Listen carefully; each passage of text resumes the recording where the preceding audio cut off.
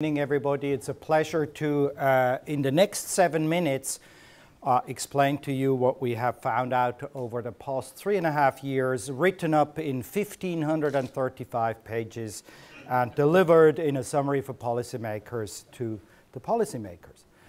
We have organized our assessment along these 3 questions. What do we observe? Do we understand what we see and measure? And how might the future be? If you want to know more than just the 7 minutes that I deliver, please look up all the material at www.climatechange2013.org. Based on millions of measurements over the past 112 years, we can make one of the very simple headline statements, which says warming in the climate system is unequivocal. You see, the warming is prevalent around the entire planet, but there are also locations where we cannot make a statement because of the absence of quality or length of the time series. But what we see is unequivocal.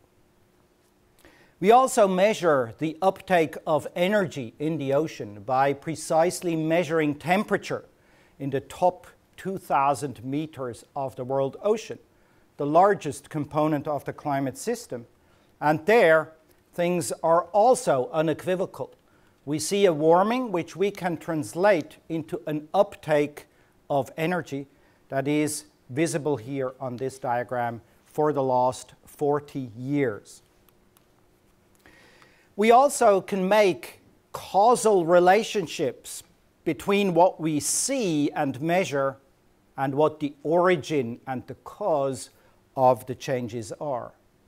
The cause, of course, is the chemical composition and its changes of the atmosphere caused by the emissions of greenhouse gases by man, caused by the burning of fossil fuels and deforestation, which have led to an increase of carbon dioxide concentration that exceeds now 30% of ever the concentrations that we have measured and reconstructed in the last 800,000 years. Taking this cause, we then compare the observations of the warming on the atmosphere, in the atmosphere, on the land, in the ocean, the occurrence of extreme events and the changes in the statistics thereof, the changes of the water cycle, the retreat of the sea ice in the northern hemisphere, the retreat of the glaciers around the world, and the shrinking of the ice sheets. And last but not least, the integrative measure of the global change encapsulated in the rise of the global mean sea level. All that the scientists have linked causally to the increase of carbon dioxide in the atmosphere. And that's why we assert in our summary for policymaker that human influence on the climate system is clear. This is a headline statement. It's not only crafted by the scientific community in a consensus process, but also accepted by the governments around the world. These are the projections of how the world looks like in a scenario that respects the so-called 2-degree target in which global warming should be limited to that temperature. It will be a warmer world, obviously, but also a world in which precipitation has changed, as you see from the graph below. Compare this to a world that warms by 4.5 degrees in the global mean, which means on the continents warming in excess of 5 degrees, in the high latitudes of the northern hemisphere warming in excess of 7 degrees, arguably a completely different world from what we are used to today. More importantly, along with the temperature, also precipitation changes, and that means, in plain terms, the water cycle changes, the occurrence, the amount, and the time when precipitation is occurring will change around the globe. This is one of the most important resources of humankind and of ecosystems. Sea level will also increase. Here you see a graph of the sea level increase from 1700 right to today.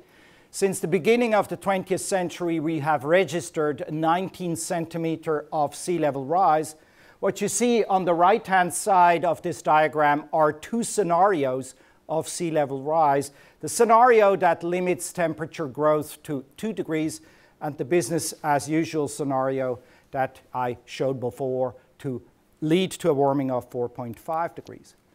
For that scenario, we are speaking of a sea level rise by the end of the 21st century of 98 centimeters on top of the 19 centimeters.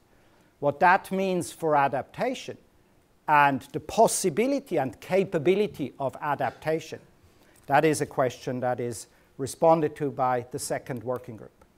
And finally, I want to show you again these two worlds that the scientists have extracted from a huge effort of climate model simulations over the past 3.5 years, but it is based on decades of research in the physical science basis. The fact that we put together these two worlds, 2 degree and 4.5 degree, also means that today we do have a choice between these two worlds. These two choices mean that there are requirements, of course. The requirement for the 2 degree world means drastic, sustained, and long-term reductions of emissions of greenhouse gases. Thank you very much for your attention.